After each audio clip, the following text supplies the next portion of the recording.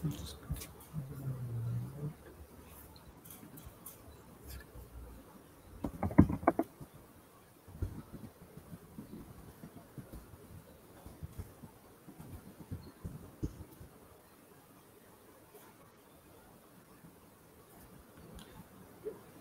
so I think we are live.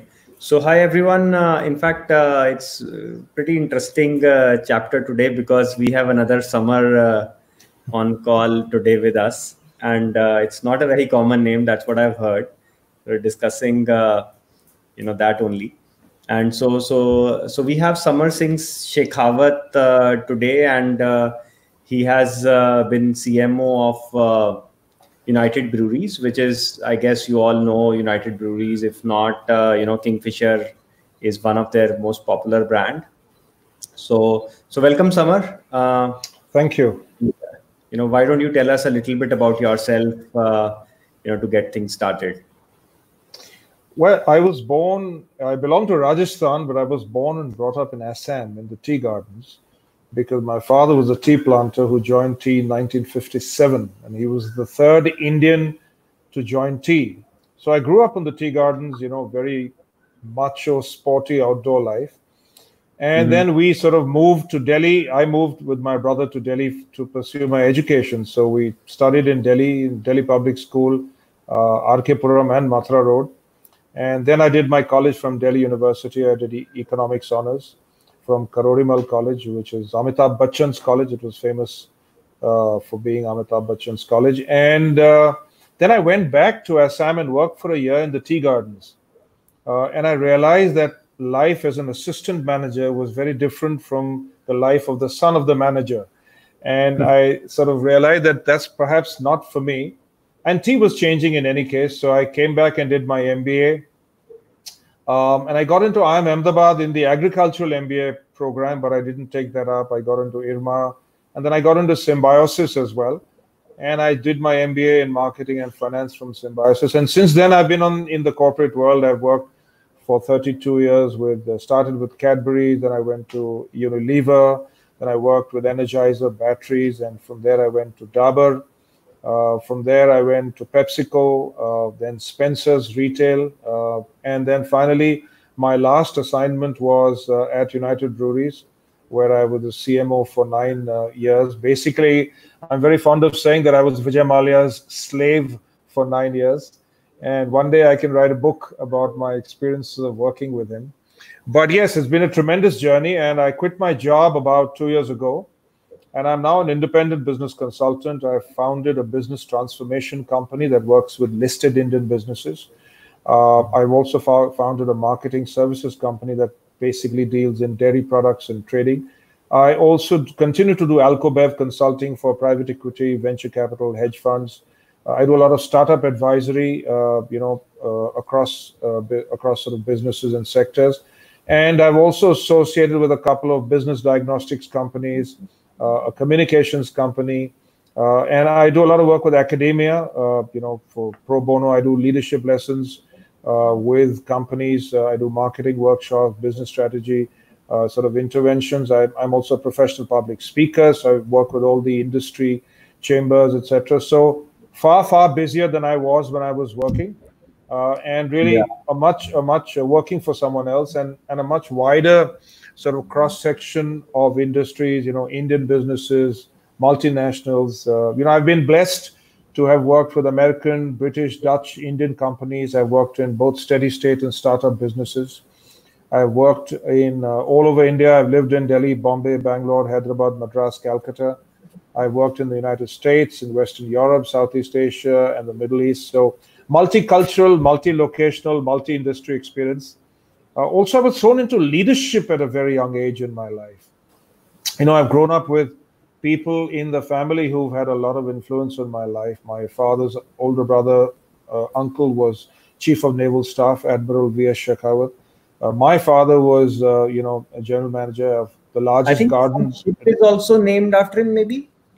No, we've got, we are Rajputs, as you know, so we're 3 generations in the armed forces. My grandfather fought for the British in the Second World War. Uncle was Chief of Naval Staff. And my uncle's son, my first cousin, he was also in the Navy, a naval aviator. He's now a commercial pilot with Indigo. So, and we've grown up with leaders around the house. My father-in-law was Chief Secretary, Himachal Pradesh government. My mother's brother, first cousin, was Raju Mama, who was, or Raju Bhaiya, as we call him. Professor Rajendra Singh was the Sar Sanchalak of the RSS, handpicked by Balasaheb Deoras, and till today remains the only non-Maharashtrian, non-Brahman to ever become Sar Sanchalak at the RSS. VP Singh, the former Prime Minister, is my mother's second cousin. My father was, heading the largest garden for Andrew Yule, which is a tea company owned by the British, at a very young age. So I've sort of grown up with leadership around me, so I've learned a lot from them. And I also got thrown into leadership positions very early in my life. At the age of 24, I was the youngest area manager in the history of Cadbury's, and I had 3 factories, ice cream factories. We launched Dollops ice cream, 3 ice cream factories, 2.5 states, and 50-year-old people reporting into me. I mean, my father was younger than the people that were reporting into me. So it was, you need to grow up really fast. And I was blessed that I had the opportunity. Very, very impressive indeed. And for everybody's knowledge, see guys, this is the reason why we brought him in, because marketing is constantly one of the issues that customers, partners, almost everybody's clueless about, right? And so we thought, why not have somebody who can just dispel some myths around marketing, and then maybe just talk about marketing. So Samar, just tell us a little bit about what's your, I mean, I know it's a very, very vast field, but let's say CMO of a public company, what's your role like? What's your day looks like? And what's the, how does a day look like for a CMO of a public company? I think that's a great question. I think the CMO is perhaps the highest pressure job, apart from, of course, the CEO of the company, in any organization today. And really, I think the role has evolved from just being a chief marketing officer to really something called CGO, which is chief growth officer. Yeah. Because the person has to work with sales, with marketing, with finance, commercial, with procurement, with supply chain, with HR, with governance. And I'm very fond of saying that marketing is the only function in the organization that is outward looking. You're the interface between the brand and the products and services and your company and the outside world. Typically, finance is an inward-looking function. Production or HR is an inward-looking function. Your interface with the outside world is hiring people and then growing them and developing them. Procurement is dealing with vendors and buying products and doing a great job of that. And sales, of course, is dealing with your channels, but you don't deal typically in most businesses directly with the customer. I mean, there are exceptions, of course, but marketing is really always putting the messaging, and you're the voice of the customer or the consumer in the boardroom. So that is number one. Number two, you're responsible. I mean, you and the team are responsible for actually not just spending money. You're responsible for delivering growth for the brand, for the organization. Now, the growth could be in terms of revenue, it could be in terms of market share, it could be in terms of market capitalization, it could be in terms of brand health indicators, it could be in terms of new consumers garnered, etc. But it's always taking the money that is earned by the sales team and allocating it in such a way that it best serves the organization's interests in terms of the outside world. So that's number one. Number two, I think the environment has become far more complex than it ever was. I think technology has disrupted the marketing officers or the chief CMO's job more than almost any other function in the corporate world. From media choices to the way consumers behave, to the way that the fact that there are many Indias, there is no one India. Millennials, in any case, have completely different motivations. They value, for instance, experiences over possessions. They will only buy brands that have a purpose. Then there are many other, micro trends or mega trends, depending on how you want to look at them. There is a tremendous sense of pride in India and Indian achievements. There is a sense of coming back to your roots and nationalism. At the same time, there's a new confident India that is ready to take on the world. And I'm fond of saying that Indians may read and write in English, but they think in vernacular. and they speak in the vernacular.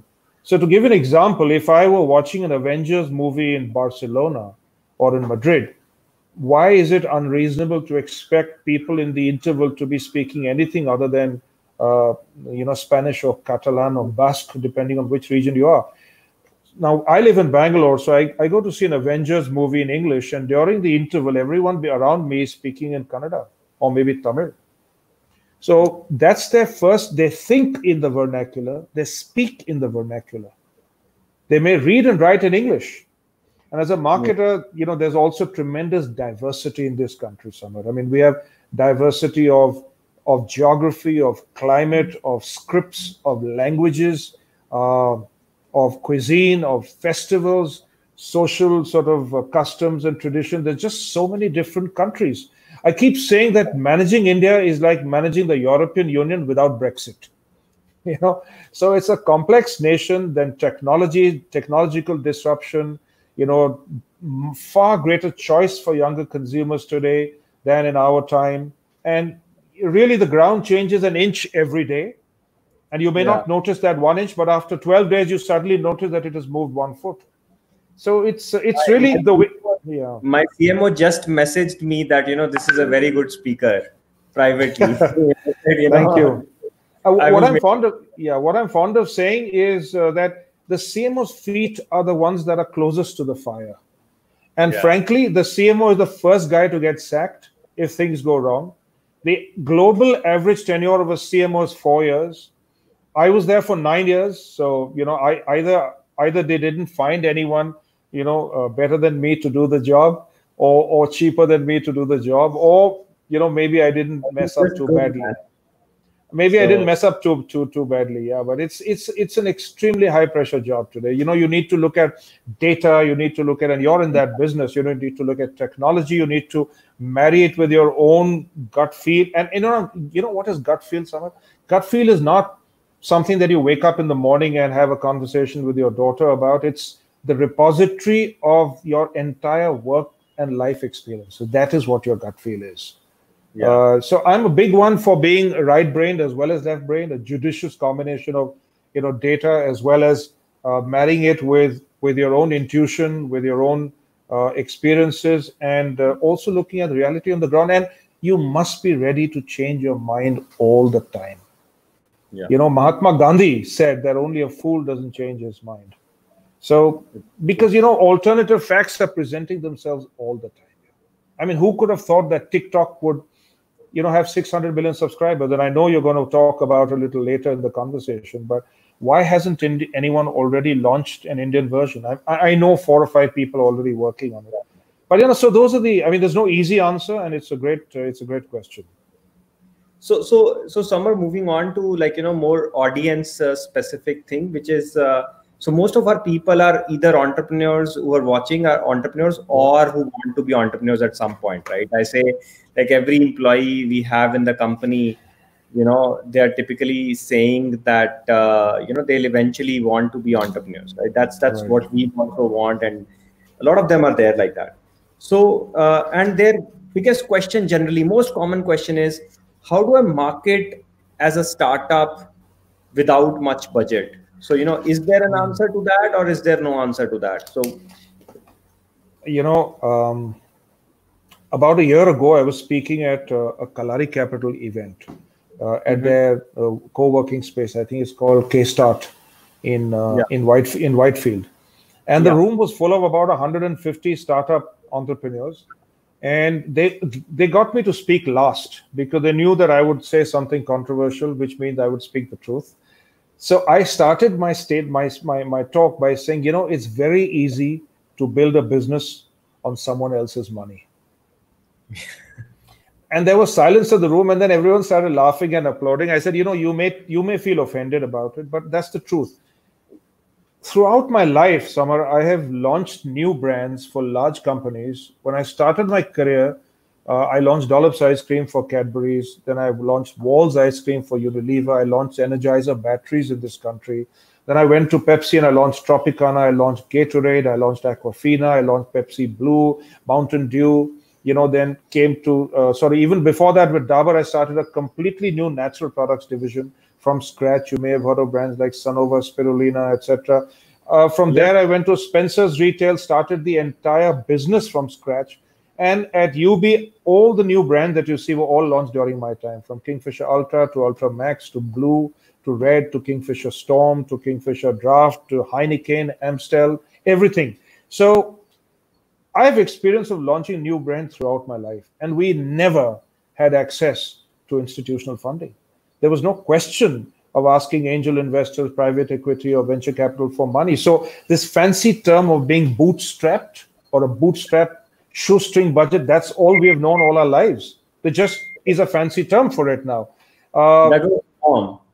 Yeah, that's true. So I think it is eminently possible to launch a brand without initial seed money, but of course, at an appropriate time, depending on your scale, your ambition, and your capability and your ability to convince funders, you would require that. But I also want to strike a note of caution, for people like us who've seen. I'm now in my fourth decade in business. I'm 32 years, so I've entered my fourth decade. We see things going in cycles, from advertising agencies that were full service agencies to breaking up to coming back as full service to again going specialist and now again coming back. Things like the internet.com meltdown of 2000, then the banking crisis of 2008, and so on and so forth. We are seeing today, COVID sort of related disruptions, but anyone's been in business for long enough, this too shall pass. And today, funding may be, tighter than it ever was, but frankly, that's the only world we've known. And I think there's a lot of sentiment that drives this. Is Byju's worth 10 billion? Who can tell? I really don't know.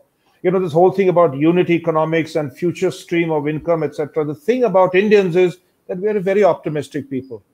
We always believe that today is better than yesterday and tomorrow will be better than today. That's the whole philosophy of this nation. And thank God for that philosophy. हम हमेशा बोलते हैं भाई कल आज से अच्छा होगा. We plan for the future. We plan for our children. We plan for our old age. We plan for our parents' old age. So I think some of that rubs off into funding as well. Frankly, I think funding has been far too easy to come by, because today I mean no disrespect. He's a lovely guy, but if I see Ritesh Agarwal's whole business model, and if I look at Oyo rooms, I've stayed in Oyo rooms, and I think I was one of the lone dissenting voices that said he's just growing too fast, too soon. This is not going to sustain. Because we've been there, Samar. We've done that so many times. So, it's also, you're not building the foundation for a business. It takes much longer. It takes far more diligence. And the issue is that a lot of these entrepreneurs are very young boys and girls. Yeah. And they may not necessarily have the life skills. Forget about business skills. I mean, I just finished reading a book, which I'm sure you've read it. If you haven't, you must. It's a book called Big Billion Startup. It's about the Flipkart story, written by a friend of mine called Mihir Dalal. Astoundingly well-researched bit. And if you look at Sachin and Binny Bansal, I mean, at the end of the day, for someone like me, they're bachas, right? So there's a certain stage in your life that you haven't yet reached. And if you're successful as a startup, what happens is that you start facing problems at the age of 28, 30 that you would face when you were 45 years old. So you don't have the life skills to handle that situation. Today, if you show me a business model, I can tell you whether it's going to work or not. If you show me an organization structure and you show me the people that are actually part of that organization structure, by talking to people for 5 minutes, I can tell you whether this person is suited for that function or not, simply because we've done it thousands of times prior. So, and I find my single biggest challenge, Samar, with advising startups is that if you have never heard, if I'm Virat Kohli and you've never heard of the game of cricket, yeah, how do I tell you what I am? I can't. So the example, you may laugh, but the example I use with people is, let's assume you're 27, 28 years old. Are you married? No, sir. Do you have a girlfriend? No, sir. Or I said, okay, let's imagine tomorrow you fall in love and get married to a 40-year-old woman who has a 16, 17-year-old son from a previous marriage. Now, overnight, you go from being a 27, 28-year-old bachelor to a father of an 18-year-old son and the husband of a wife who was 28 12 years ago. How are you going to run your life? Because nothing in your background, your breeding, your upbringing, your education has prepared you for this. So when I tell them this, I said, now take this into business. If you're successful, you're facing problems at the age of 28 that you would typically face at 40. So hire people like us who can be your guide and mentor and advisor and, tell you, how to run those things. But yes, I think it is eminently possible to build a business on sort of small funds. My only singular advice to all the startup people, focus on value, not on valuation. If you focus on value, please use it. If you focus on value, Samar, valuation will come. Yeah. Focus on building the best possible product, delivering the best possible service, time after time after time. The valuation will come. Yeah. You focus on valuation, you start compromising on everything else. You compromise on your business model, you compromise on your employees, you're rushing to touch your investors' feet. I've had startup clients walk out of meetings because the investor just landed in Bangalore. I say, yeah, but the guy's like 3 hours away. You can, so that's my answer. I think that's very true. There's so many. In fact, COVID has exposed so many business models which are completely frivolous. I mean, like they didn't make sense, and almost every company, every mature company was able to figure it out, right? I mean, if you look at all the bigger brands, because they had cash flows, they understood, that this is just a cycle. But startups who had like literally losses, they are not sure, if they should burn more money to get more traction or to conserve capital and go to zero or something like that. So because they've never faced this situation before. Where the bigger brands have faced it maybe 7 or 8 times in their lives. And just before you move on, I just want to say one more thing, which a lot of people will find controversial. If you're I get it. If you're an MSME, I have at least 20 friends of mine who run MSMEs for the last 20, 25 years. And they say, boss, we're having to shut down our business because we simply don't have the margins to continue to pay salaries, rent, electricity costs with 3 or 4 months of no revenue coming in. And I said, I get it. I understand. But put your hand on your heart and tell me that you've not taken money out of the business to buy your fancy houses in Jorbag, to buy those Bottega Veneta bags for your wives, to take those fancy holidays in the United States or Western Europe. You've taken money out of the system as well. Yeah. And today you've taken, so it's partly, as my mother would say, thodi to miya bavre, thodi pili bhang. It's yes, it is a situation that is unprecedented, but you've also taken money out of the system. So you made your bed, now you lie in it. That's point number one. Number two, I think, today's compressed life cycles, you look at funded startups today. Zomato has laid off 30% of their workforce. Swiggy has laid off 15% of their workforce. Oyo has sacked thousands and thousands of people in China, America, and India. And by the way, these numbers are only people on their rolls. These are not off-roll people whose contracts have been cancelled. My question is simple. Where are all those billions of dollars of funding that you raised for people, technology, and processes? Where's all that money gone? Technically, you can continue to pay their salaries for the next 100 years. Forget about 4 months. But nobody seems to be in a mood to do that. I mean, and that's what capitalism is all about. Yeah. So Samar, let's talk about the current topic, right? I mean, India has banned a lot of Chinese apps, and So what do you think should be the approach of Indian entrepreneurs towards that? Should they jump in and start building for that, the vacuum left there? Should they, because, do you think it is going to be permanent? Like, what would your advice be? Because a lot of people are thinking, okay, there's this like big TikTok vacuum, and so my question is, why won't Instagram be the next TikTok and stuff like that? So what's your advice to them? So if I were Facebook or Instagram or LinkedIn or whoever, I mean, I would have been thinking about that in any case, regardless of whether TikTok gets banned or not. I mean, you should have thought that, Maybe there is, I think TikTok's single greatest success is that it has been able to tap into the aspirations of smaller town youth. Everyone aspires to be famous. Everyone aspires to present himself or herself as younger, cooler, smarter, fitter, more talented than they really are in real life. And I think it's a platform that gave vent to those aspirations. Why hasn't anyone else thought of it earlier on? Why did it take a Chinese origin company or a Chinese owned company to come back and understand our consumer better than we do? So the question I would encourage the marketing and startup ecosystem is to ask that first. So that's number one. Number two, frankly, if you look at it, I mean, when I saw the list of apps that have been banned, I was actually familiar with only 2 or 3. TikTok, and I happen to use UC browser. By the way, it's still working. So I don't know when the ban comes into effect. I think there's one app called Shine, which my daughter uses. So she was sort of, asking me about that. But most of the other apps, frankly, I hadn't used. But then I'm not the relevant target audience. Someone like you would know a lot of that. And I'm not getting into the politics of whether it's the right thing to do and whether it should have been banned. Also, remember, the ban is temporary until they can actually show to the government that data is safe, it's not going to China, and so on and so forth. Also, these guys are all paying money into the PM Cares Fund and all sorts of other stuff as well, right?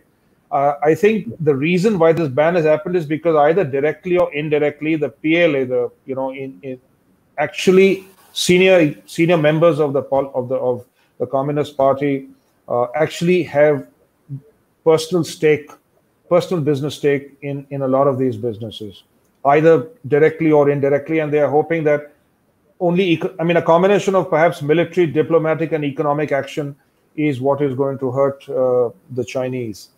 I believe the Chinese have raised serious concerns about that matter. So what I would ask the Indian ecosystem to do is, first of all, these are not the only apps in this business. There are already smaller apps that are there. And do not take for a minute for granted that the apps are banned forever. I don't think that's going to happen. There is just simply too much revenue to be made by everyone. Tomorrow, I know the number 2, a childhood friend of mine, who's head of ByteDance in India, and in fact, I want to ask him what's happening with you. But tomorrow they can meet the government, they can make presentations to the Prime Minister's office, to the Industries Minister, Commerce Ministry, etc. And they can reassure the government that your data is, tomorrow I can say, man, you know what, I'll locate all my servers in your geography, in your geographical country.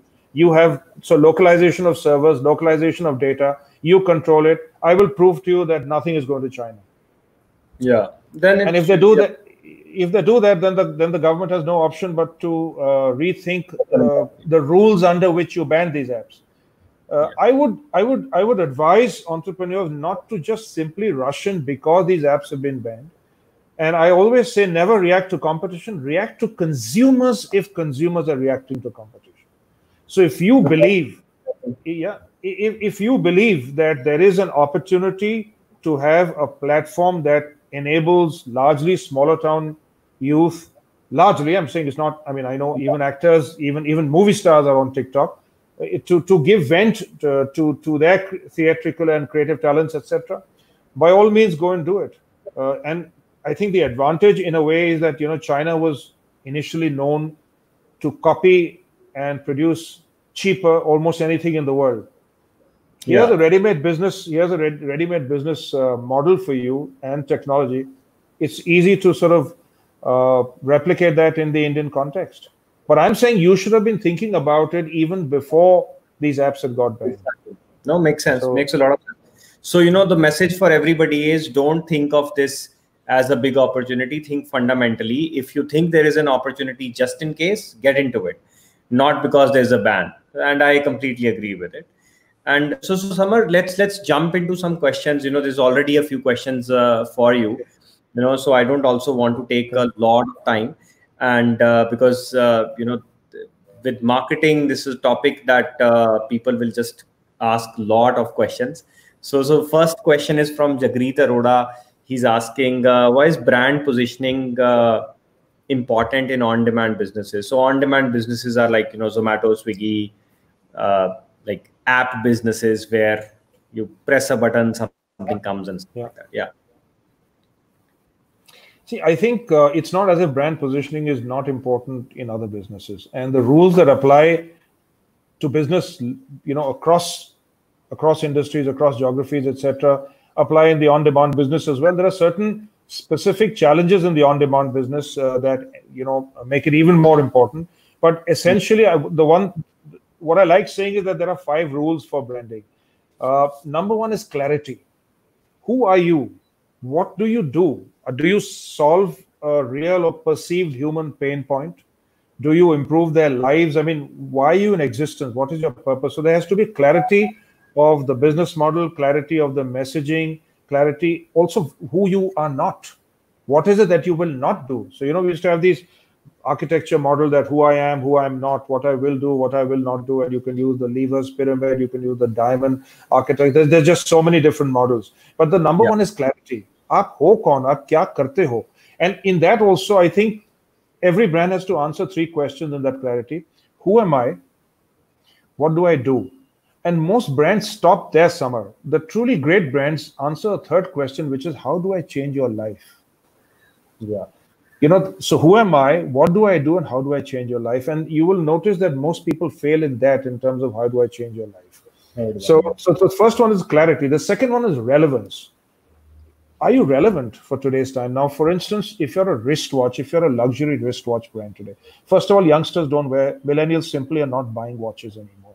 Because as a timekeeping device, the mobile phone is far more effective, far more flexible, and so on and so forth. So I think watches for men today are perhaps the only acceptable form of male jewelry. At the end of the day, the world's largest selling watch is the Apple Watch. Last year, Apple sold 31 million watches globally. All the other branded Swiss watch India, there you go. The Swiss watch industry put together sold 21 million watches. So it would have been unthinkable even 3 or 4 years ago.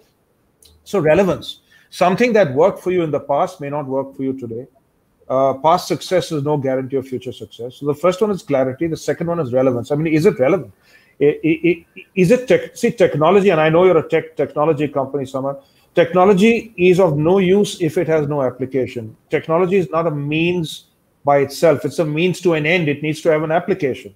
So second one is relevant. The third one is differentiation.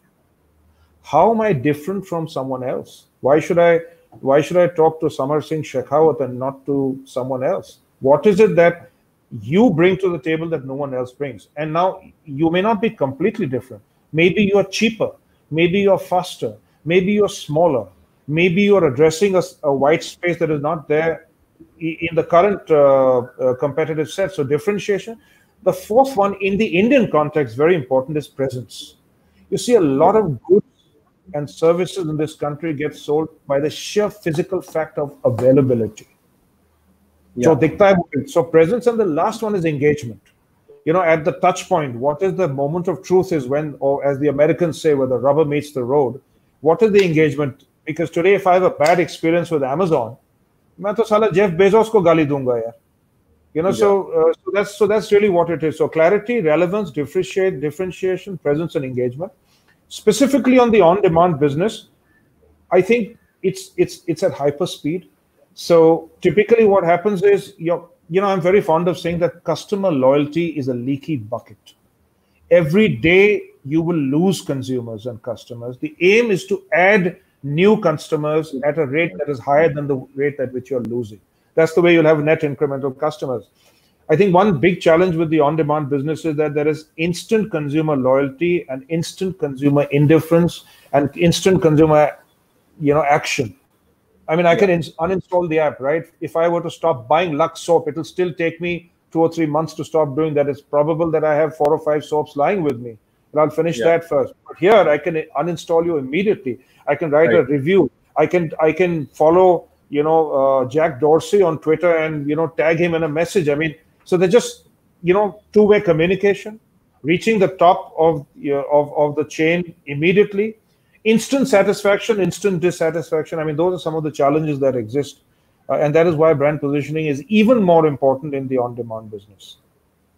Yeah, makes sense. So moving on to the next question. I mean, Wilfred is thanking you, and then there is Akhil who's asking, a question.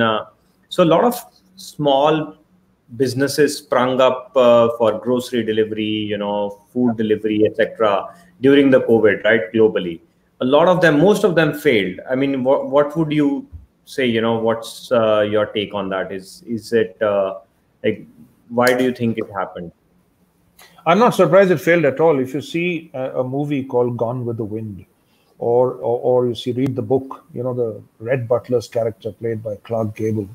Because the youngsters will all go and Google who is Clark Gable and what is Gone with the Wind. But Red Butler says in that there is always money to be made in the building and destruction of a nation. Slow money in the building of a nation and quick money in the destruction and the destroying of a nation. Like I said to you, so I know people who are in the apparel business who've shut down their apparel business and they're only manufacturing personal protective equipment. They're making face masks, they're making gloves, they're making PPEs, and so on and so forth. Now, what happens to these people the day a vaccine for COVID is discovered or approved? It'll take a year, maybe 2 years. It can't take forever. I don't know. I mean, I hope I'm right on that, because vaccines That's for what everybody's hoping, really. So yeah, it is, because if you think of it, Samar, malaria took some 20 years for chloroquine and hydrochloroquine, etc., to be discovered and used. So fortunately, medical science is far more advanced. There are 120 global trials going on, and so on and so forth. What will you do when this situation passes? Because it will pass.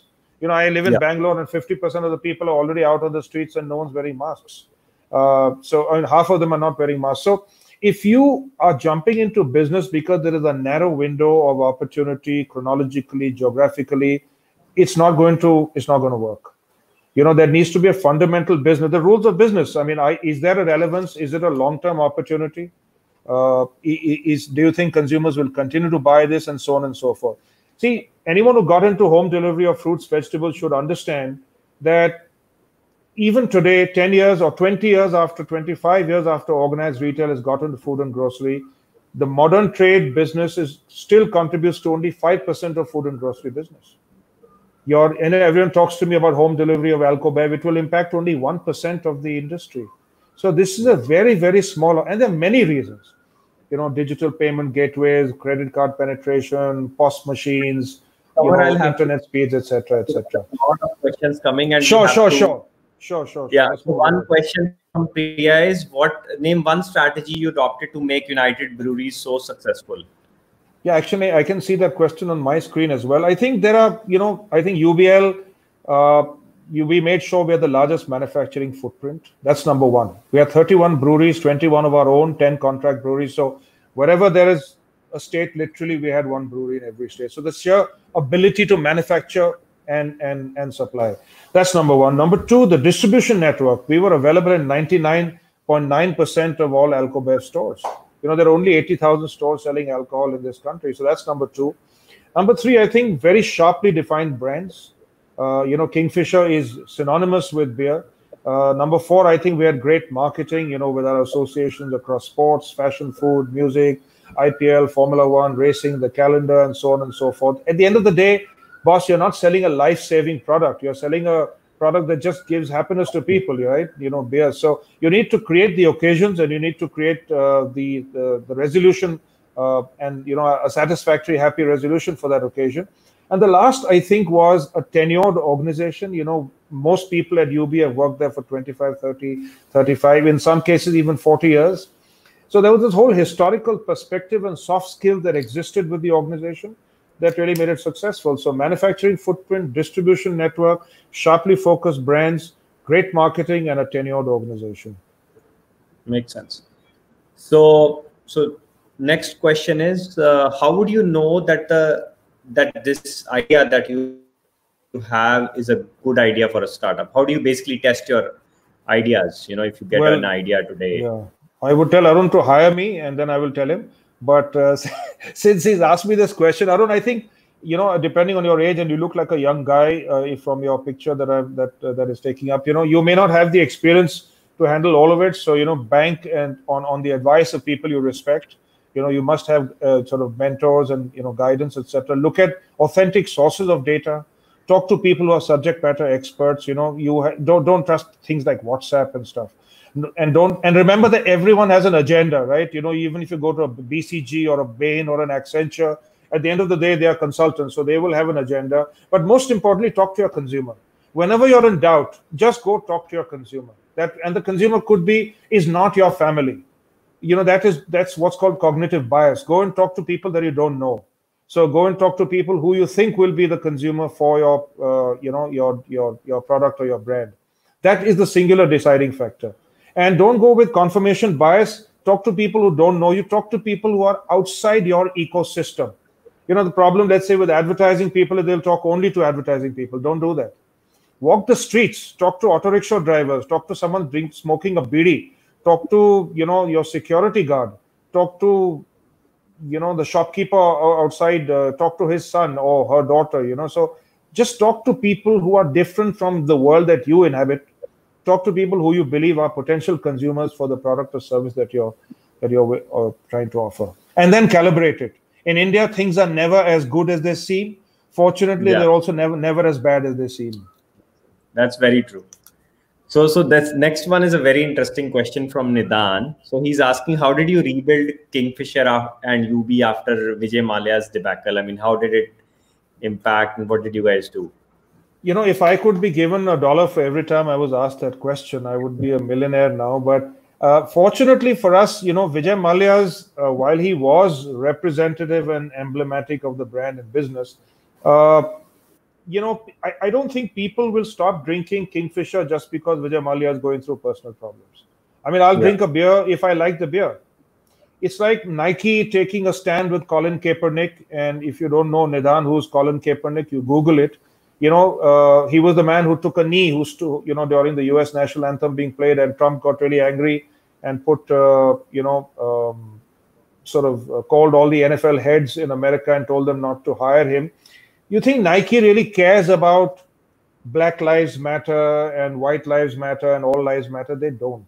Whatever personal views they have, this is a pure business decision. Remember that. You're probably a young guy. Don't get fooled by brands taking stands and causes. They don't care about those stands and causes. It's a pure business decision. Nike had done complex market simulation modeling that proved to them that if they put Colin Kaepernick as their brand ambassador, a lot of the white boys will get polarized, but the entire Black African-American fraternity would end up buying Nike shoes. So my submission is, don't buy Nike shoes because they stand for Black rights. Buy them if you like the running shoes they make, because that's all they owe you. So, that we just focused on the beer business, and, he in any case never interfered really with the running of the business. And, professionals have run it all the time. That makes sense. So the next question is from Navjot. So he's basically asking, what do you think would be a good post-pandemic business? Do you see something being permanent? Listen, if I'm a slightly contrarian view, because when you've lived as long as I have and seen as much as I have, you believe this too shall pass. So I think personally, and I don't think anyone's going to tell this to you, I think work from home is going to destroy both work and home, if you ask me. Because I've been working from home for the last 2 years. I did work out of a WeWork office for 6 or 8 months, and it didn't work for me. In any case, WeWork went through lots of troubles, and so I've gone back to working from home. But it's not as if, I've had to now lock away my wife and daughter in 2 rooms so that they don't come behind the camera. Fortunately, I don't have grown-up young kids running around, etc. Also, while you're physically there, you're not mentally there. And yes, people claim they're more productive, but people are getting mentally frustrated. They're getting depressed.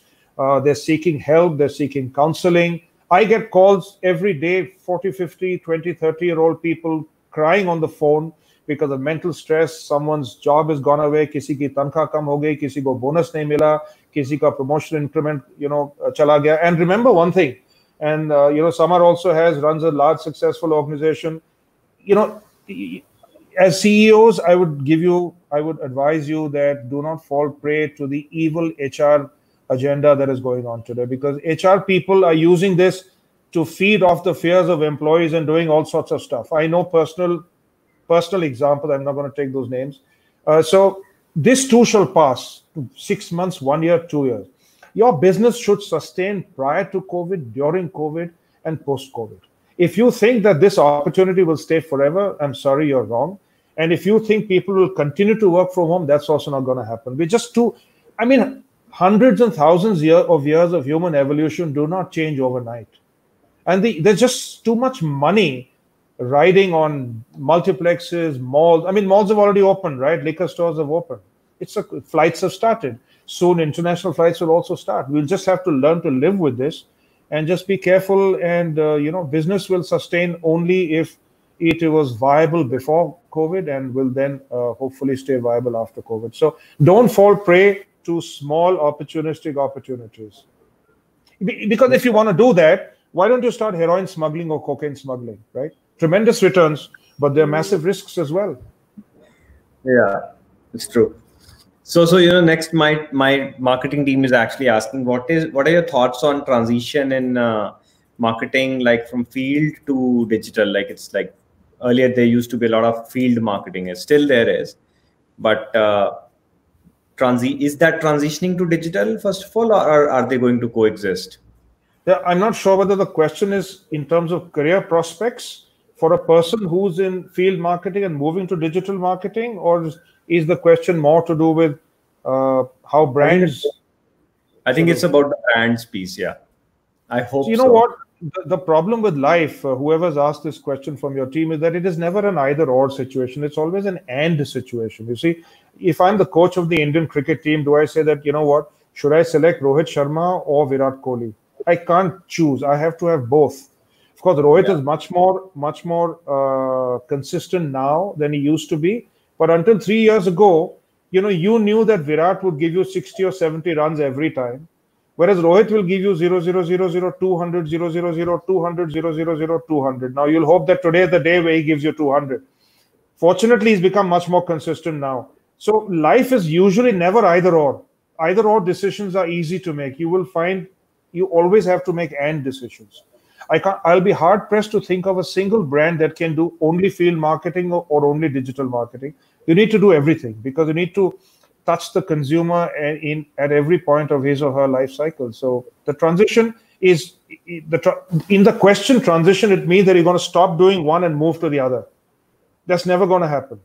You have to do both field marketing and digital and brand, everything. I told you clarity, relevance, differentiation, presence, and engagement. The last two are presence and engagement. Present means you need to be present. Engaged means you need to be talking to your consumer. And both digital and field do both of that.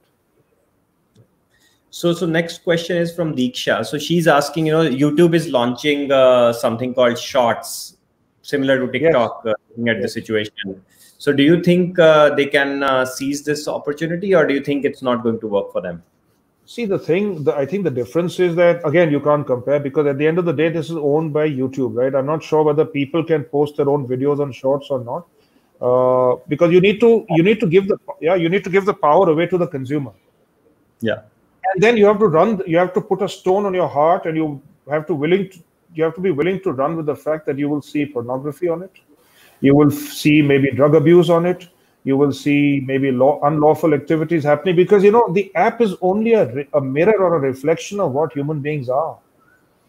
So will YouTube compliance and governance policies and your privacy and security policies will probably take care of a lot of that, which means by definition, it will not become as big. Free market is what really makes it big. And I think we are very poor at self-governing and self-disciplining ourselves. So I don't think it can become as big as TikTok. I don't think TikTok thought they would become as big as they've become. Yeah, but there is an opportunity, but I personally don't think it'll be as big as TikTok. Makes sense. So, I think let's make it the last question. I know you have to also go. So Sahaj is asking, how does one crack B2C business models without offering freebies or burning cash? Because in India today, it's like, standard that if you need customers, if you need to market, like, okay, free food, free this, free that. Sahajbir, I want to ask you, is Zomato making money? Is Uber making money? Is Oyo making money? What is the purpose of business? At the end of the day, the purpose of business is deliver profit and returns to your stakeholders. Now, how long do you think Jack Ma or Alibaba or Tencent or whoever is investor or Tiger or TPG, whoever, how long do you think they will continue to fund these brands? Their valuations have already fallen. They can rise dramatically. They can fall dramatically. And also remember, Sahajbir, for every Zomato and Uber there that you read about, there are 100 others that failed that never even, so it's like for every Shah Rukh Khan, there will be thousands and thousands of people who wanted to become an actor and didn't make it. So remember, you read only about the ones that became successful. And despite burning so much cash, they're not making money. Look at Flipkart as the best example. Walmart bought Flipkart for some $16-17 billion. And since the time they've bought it, I think Flipkart has burned through another $1.5-2 billion, and their losses have actually increased. Their losses are increasing at a rate that is higher than the revenue increase. That's number one. Number two, the moment, look, if you're good at something, Sahajbir, never do it for free. Because if you don't value your own brand and your own product, the consumer will not. You will get that consumer briefly. Tomorrow, someone else will come and take that consumer by giving something else free. So if you believe you have a brand or a product or a service that is worth it, never give it for free. Never burn freebies. These guys they're all disappear overnight. Perfect strike, he's written. Okay. So I think, that's it. So Samar, so thanks a lot. This was super engaging, man. I mean, I'm, getting a lot of private messages also that this is very, very good. And they loved hearing you. So in fact, I think, I need to connect with you and take guidance from you. And happy to do that. Maybe as a consultant, and we always have a lot of pressing issues where we need somebody of your caliber who has seen like scale. Because to be honest, for us, scale is like it's every day is the newer scale, which is a good problem to have, but still a problem to have. So I should connect with you, but yeah, thanks a lot for giving the time, and it was really, really good to have you here. And I certainly learned a lot. And I would really ping you, from time to time to pick your brains on things. Sure, Samar, absolutely. Thank you. Where are you based, Samar? I'm in Chandigarh. So if you ever come to Chandigarh. Yeah. I used to, it's funny, when I used to work for Pepsi, was in Gurgaon, I used to go very often to Chandigarh. And even at UB, when I would go very, very often to Punjab and Chandigarh. And I worked actually all over Punjab and Haryana as well. And I think Punjab is probably the most beer per capita. That's probably... No, that's not true. That's a commonly held belief. Actually, the per capita is probably amongst the highest is in Goa, Kerala, Tamil Nadu, stuff like that. Yeah, but that's the image that people have. But that's not. I love Kingfisher Ultra, by the way. So I'm. Thank you. Of your brand. So thanks a lot, man. Yeah, thank you, Samar. Thank you for your time, and I'm happy to connect with you separately. Thank you, Jungle Works, for having me over. Thank you. All the best. Thanks a lot. Thank you very much, everybody. Very nice to have you all here. Thank you. Bye-bye. Thanks. Bye. Thanks.